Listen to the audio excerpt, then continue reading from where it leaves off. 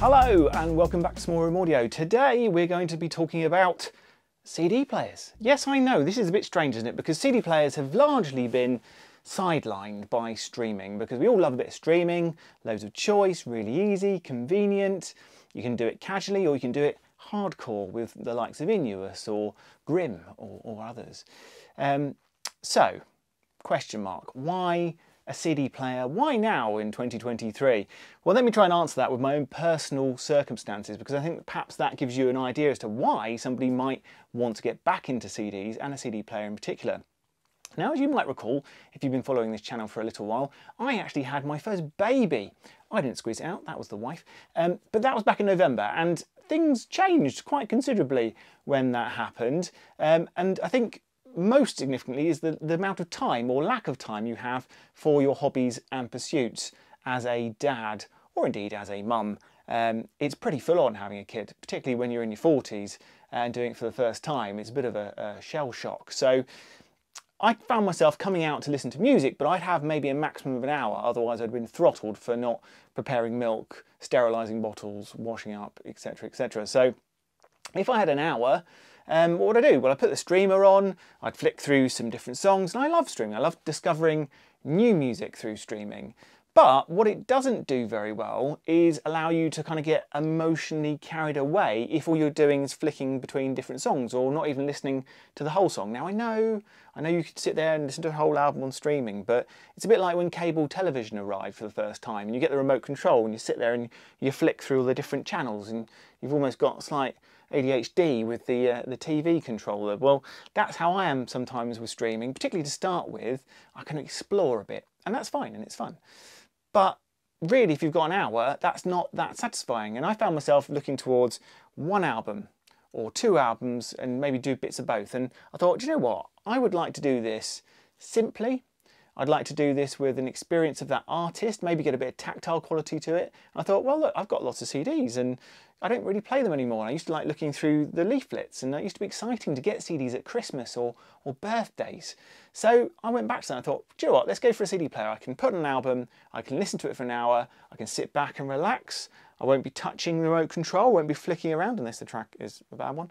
And it will be satisfying. So I thought, let's go down this path. And actually, it's been quite liberating just putting a bit of physical media on, having that experience of looking through the booklet and kind of reading what the artist intended or reading the lyrics, because sometimes that's quite interesting as well, to actually think about what the artist is trying to say and what their song is about, really get into the music, and just go for it. So CD players are my new sort of thing for the moment, and I thought, right, where do I start with CD players? I used to have a CXC Transport, which was very good, and that went into a number of different DACs.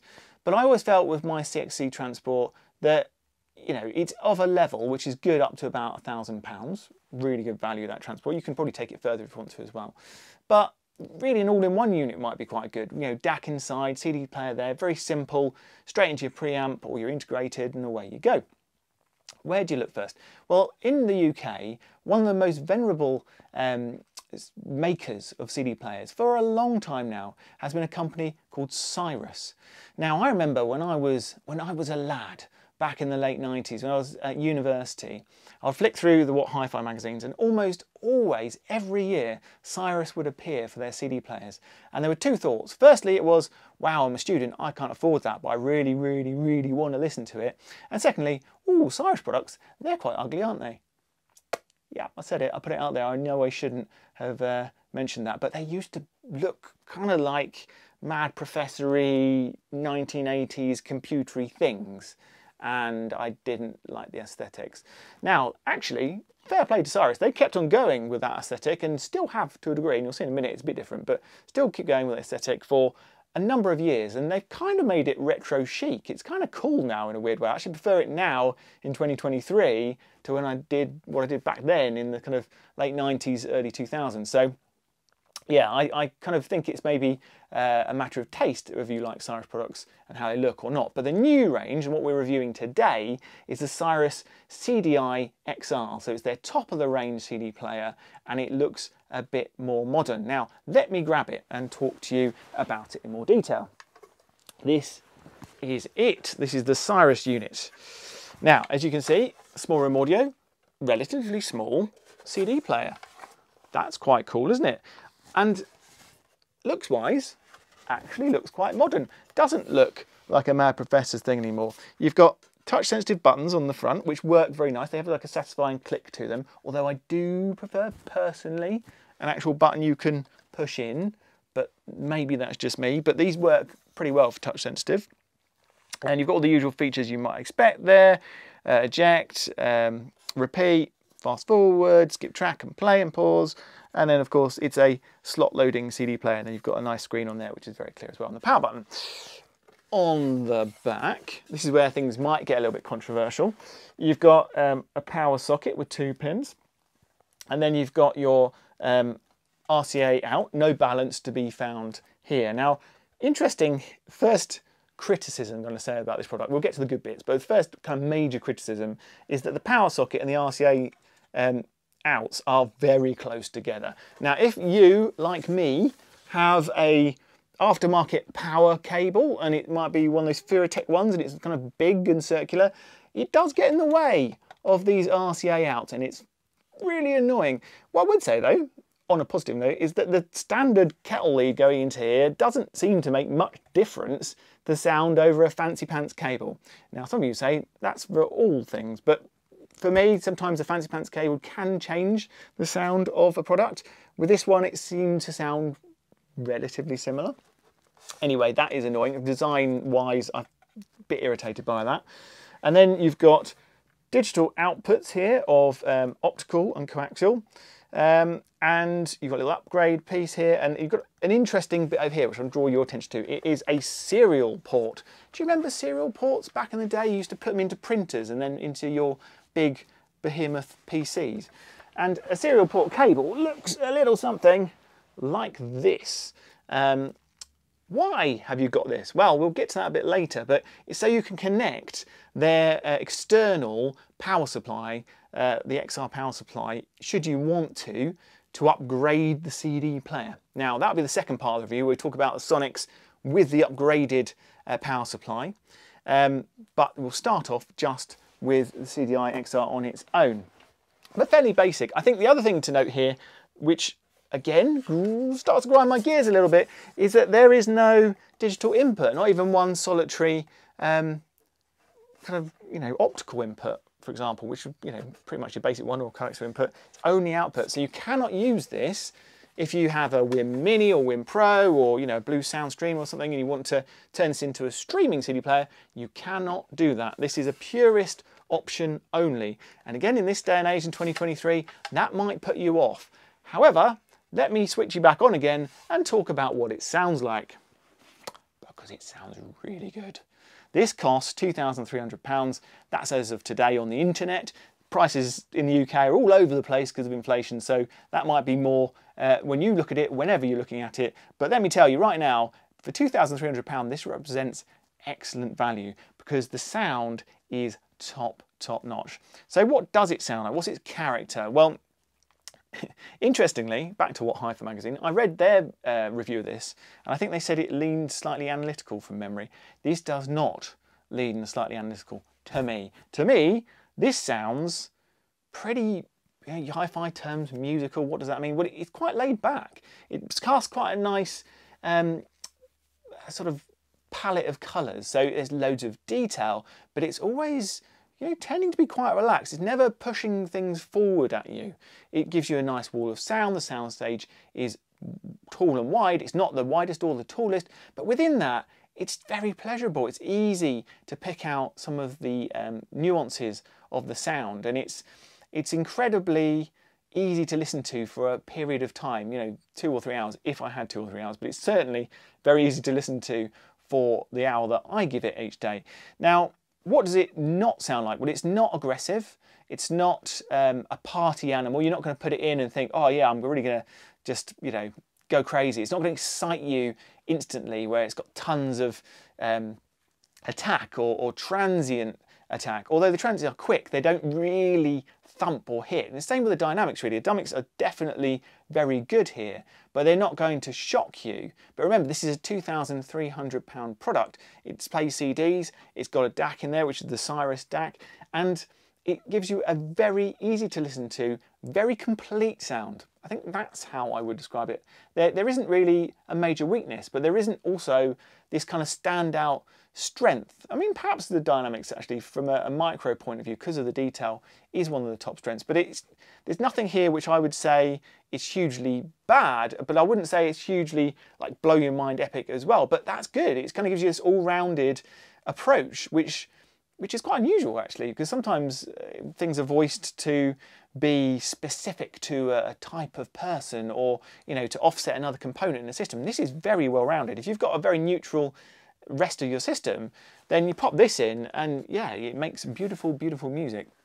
What did I listen to whilst I was reviewing the Cyrus CDI-XR? Well, I don't know why this was. Maybe because of the dynamics and the sort of laid-back nature, but I went classical, which isn't normally my thing. But first of all, I went to Hauser. This is his album with the London Symphony Orchestra. It's called Classic Hauser. You've got stuff like Swan Lake, Caruso, River Flows in You, the Yuruma song, but it's all done on cello. It's beautiful music. This is a really, really nice CD. I highly recommend it actually if you want to kind of relax and at the same time feel stirred occasionally when the right track comes along. There is beauty in here, but there's also passion in the way that Hauser plays his instrument. He is a true musician, and yeah, lovely, lovely CD. Going on from that, I went to films, because I actually quite like classical music when it comes to films. And this is a great CD. This is a classical violinist called Anne-Sophie Mutter, if I pronounce that right. And here she is with John Williams, and the album's called Across the Stars. And you've got Rey's theme from Star Wars, the newest Star Wars. Possibly the best thing from the new Star Wars films is the soundtrack. You've got Yoda's theme from the classic Star Wars. You go to Hedwig from Harry Potter, through to a bit of Donnybrook Fair. We've got a bit from Dracula with Knight's Journey, and it's rounded off with a theme from Schindler's List. There's a lot in here, technically, in terms of how a violin can be played. She is an absolute virtuoso, this lady, and I'm in awe. I'm also in awe of John Williams in the way that he can create timeless classics in film soundtracks and just continually churn out brilliant, brilliant music. I mean, just look at the films and look at this man's talent, and then look at the musician's talent, and it's just awash with awe. I'm just, yeah, well impressed. And then into vocals, we're also going kind of pop opera here. We've got Il Volo, the best of 10 years. This is a trio of tenors from Italy. Fun fact, they actually went into Eurovision one year. I think they must have come second. They didn't win it, but they are very, very good. Again, I think here, an Italian singers, particularly opera singers or pop opera singers, are very good at conveying emotion and passion. Back to passion, and I think that's the word for this CD player, passion. It gets out across, it kind of really swells and moves. But here you've got, classics like Smile and Caruso again, but, sung. Arrivederci Roma, that's a favourite. That's got a nice kind of bounce to it. You almost feel like you're in a bar in Rome, sipping on an Aperol Spritz and eating some Queen olives. It's a lovely album again. This one actually comes with a DVD, so you can watch it afterwards as well. So that's what I was listening to when I tested this DAC, and also other things as well. The reason I lent into the classic music is because this isn't a CD player I would be getting personally if I was into a lot of dance music. Again, I would prefer a bit more of an aggressive DAC. I know that sounds strange, but something with a bit more transient attack. You'd have to pay more money, but going up to a TT2 would kind of blow this away for speed and attack. But remember, this has the CD function in it, whereas a TT2 has a preamplifier, and it also works really nicely because it's got digital inputs, because it is a pure DAC, so it's not really a great comparison, is it? But I'm trying to tell you sonically that this is a laid-back performer that does scale very well, does passion very well, moves you very nicely, but it's not going to kind of blow your socks off with the plucks of a guitar string, or the attack of drums and stuff like that. That's not going to be this. So I wouldn't be playing hard rock through this, unless, of course, the rest of your system is tipped that way, and then you've got the balance, haven't you? So you know, horses for courses, I always say it because it is always true. It depends what your system's like and what you're matching. But what I'm trying to do here is give you a flavour of what this feels like as a CD player, as a unit on its own. And it does have its weaknesses. Like we say, the design choices at the back, in terms of the RCAs and the power socket, and a lack of digital input, which really is frustrating, does mean that it's kind of like a recommended product for Sonics if you just want a CD player. Let's talk now about the upgrade path, back to that serial cable that we looked at earlier. Another black box, let me grab it for you. This one's much heavier. This is the XR PSU, the power supply unit. Oh, this must weigh about 10 kilograms. Looks very similar, doesn't it? So we're back to that design cues, it is heavy, of Cyrus. You'd think I'd be better at this, lifting a baby all the time, but clearly I'm not. Interesting thing about this, when you set it up, let me turn it around, you put in your power cable on the right there, and then you attach your serial cable here. Now, you can attach this PSU unit to pretty much any of Cyrus's XR range, so you can attach it to their CD transport if you like, or their integrated amplifier, I think that's called the i9. And what it will do is automatically detect the product that it is connected to and optimize the power delivery for that product. That's pretty cool, I think. What's not so cool is, of course, if you've got two Cyrus products, say you've got this CD player and you've got the integrated amplifier, if you wanted to really soup them up and upgrade both of them, you'd need two of these units. And the problem with these units is they cost £2,400. That's more than the CD player on its own. So expectation has kind of shot right up here. We're up to 4,700 quid, right? For the combination we've got here with the CDI XR and the XR PSU. So it's gotta be good. How does this change the sound? Well, it does change it quite a lot. And this is weird, right? Power supplies really do make a difference. And this is a good one. This is a really good one. What does it do? Well, it just sort of, I use audiophile terms here and I apologise. It makes everything a bit clearer. I'm not going to say lifting the veil because that's crap, but it makes everything a lot clearer, a lot more defined. That attack, which I mentioned before, which isn't really so much there just on its own, really comes back. We've got transient attack, we've got clearer detail, better separation, bigger soundstage, amazing dynamic sound. The dynamics are insanely good. It carries a rhythm really well. And I'm starting to think now this combination, yes, it can do dance music. Yes, it can do hard rock. This is an all-rounder at a much, much higher level. So is it worth £4,700? Yeah, it is, if you want a pure CD player that is top notch for that sort of money. But no, if you want something that can also carry streaming and can act as other things. And that's where you're back to the TT2, which I kind of mentioned earlier, which is more in this price range.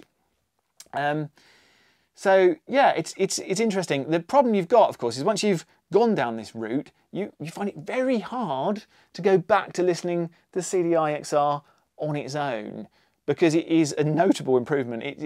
Does it double the quality with double the cost? No, but I think if I was to put a percentage on it, you've got 50% better at least. So maybe you're paying 100% more and you're getting 50% better, which actually in hi-fi terms isn't a bad deal, because often the law of diminishing returns says that you get a lot less for what you spend.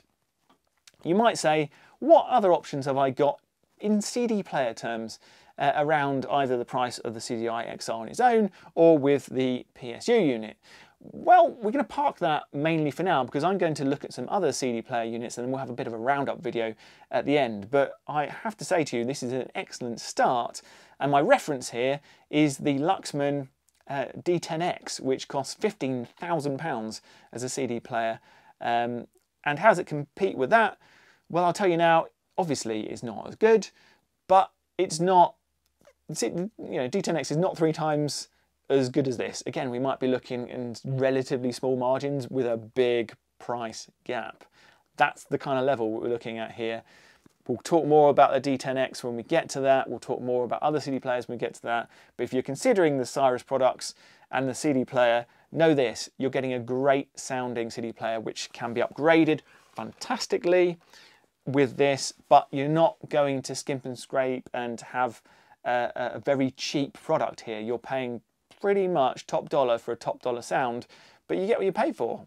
I think it would be very difficult to find a CD player at this level at £2,000 or below, and that's the rub here, guys. You pay for it, you get a really good option. You can start with a CDI-XR, you can upgrade it, you can enjoy music and have a good all-rounder. That is quite rare in hi-fi terms. An all-rounder that can be upgraded. Cyrus, UK engineering, double thumbs up. Really good stuff. Anyway, thank you very much for listening. We'll see you back here very soon for more CD player reviews and also a couple of speaker reviews as well. So we've got quite a lot coming up, so we'll see you very soon. Thank you very much.